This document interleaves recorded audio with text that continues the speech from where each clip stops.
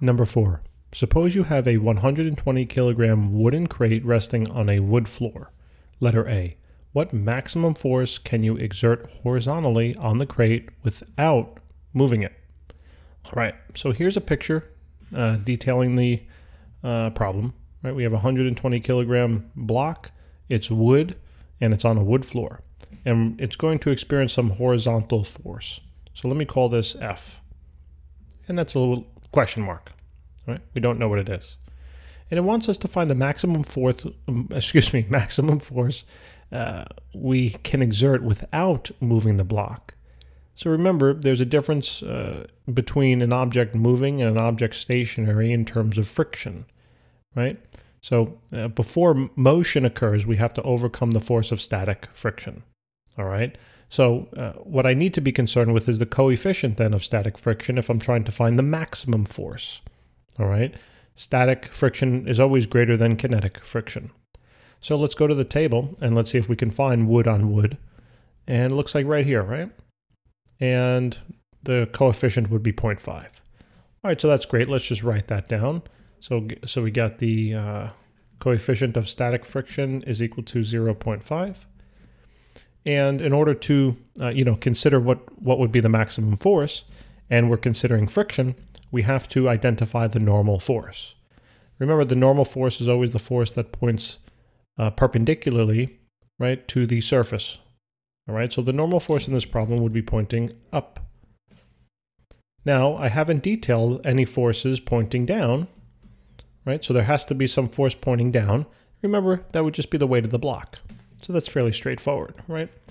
So the weight of the block, right, would be equal to mg, okay? And the mass is 120, gravity is 9.8, 0. So all we have to do is just plug that into the calculator.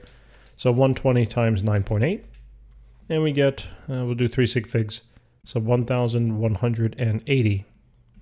1,180, and that is in newtons. All right, so that's the weight. All right. It's negative when I do the math, right, because it's pointing down, and therefore the normal force would be positive. It would be equal but opposite, right, in magnitude. So it sounds like we basically have everything we need, right? I didn't skip a step, but what I did was I realized that the sum of the forces, right, in the y direction is equal to MAY, and I know that there's no acceleration in the y direction. So therefore I know that the sum of the forces in the y direction should equal 0. What are the forces in the y direction? Well, we have the normal force, and then we have the weight. So it's the normal force minus the 1,180 is equal to 0, and then just add this term on over, right? So that's why the normal force is 1,180. All right, so now that that's taken care of, now we can finally use our formula over here on the right-hand side, the static frictional formula. So the force of static friction will be less than or equal to the coefficient of static friction multiplied by the normal force. So the frictional force of static friction less than or equal to 0.5 multiplied by the normal force of 1,180. So the static frictional force, the maximum value can be 0.5 times 1180. So we get a value of 590. And that would be in terms of, almost looks like a T, right? There we go. That would be in terms of newtons.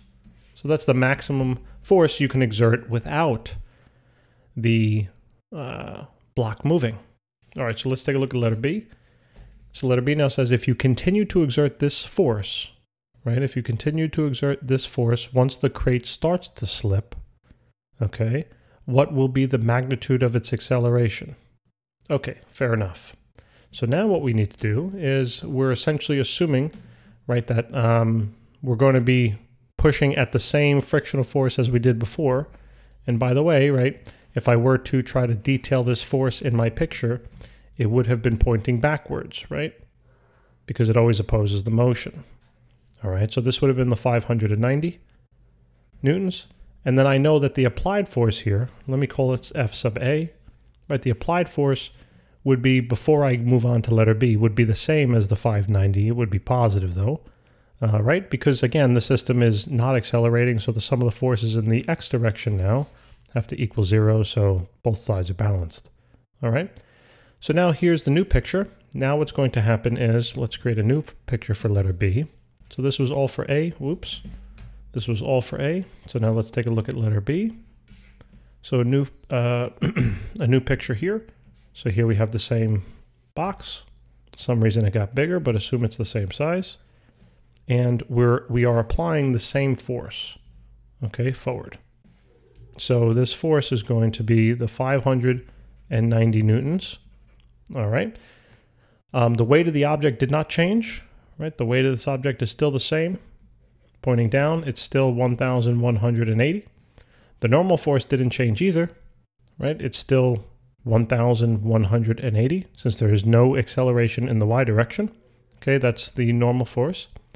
And now it asks, though, if we continue to exert this force, but it's moving now, meaning once it starts to slip, what will the magnitude be? So we have to think about, well, what friction are we dealing with? Are we dealing with static friction? Or are we now dealing with kinetic friction, meaning friction of motion? So the answer would be, we're dealing with kinetic friction, right? So look at the table, and let's identify the kinetic frictional force. There it is, 0.3 for wood on wood. Let's write that down. So we have now a coefficient of kinetic friction of 0.3. And we can do this, we can use the same formula. Well, it's basically the same formula, right? But it's just doesn't have a less than or equal to sign. And instead it's the coefficient of kinetic friction. So now what I'm going to do to solve letter B, I say that the force of, kinetic friction will be equal to the coefficient of kinetic friction multiplied by the normal force. So we have the force of kinetic friction being equal to 0.3 times the normal force of 1,180. So the frictional force while in motion is equal to 0.3 times 1,180. Oop, I think I did an addition there. Sorry, 0.3 times 1,180 is 354. So this is 354 newtons. Now this is the frictional force of kinetic friction. So what did I just solve for in terms of my picture over here? I just found this vector, the frictional force, right? The force that's opposing the motion. So that's 354 newtons. Now that doesn't answer the question yet, but we need that in order to answer the question, because remember, they're asking us what is the acceleration, okay? So now what we can do is now, since we have the forces, all the forces in this x direction, now we can finally solve for the acceleration, right? So how do we do that? So we use the sum of the forces in the x direction is equal to mass times acceleration. So what are the forces in the x direction? We have a positive 590, a negative 354, 354, equals the mass, which is 120 kilograms, times A. So simply just divide out the 120 now from both sides, and lo and behold, we'll get our acceleration. Notice it's going to work out to be positive, which it should, because I'm assuming it's moving to the right. Minus 354, all divided by 120. So it looks like we get a value of 1.97. So 1.97 meters per second squared. That would be the acceleration now of this block if we apply the same force of 590 newtons while the block is in motion. Guys, thank you so much for tuning in. I really hope this helped. Please remember to subscribe, and I'll see you in the next lesson.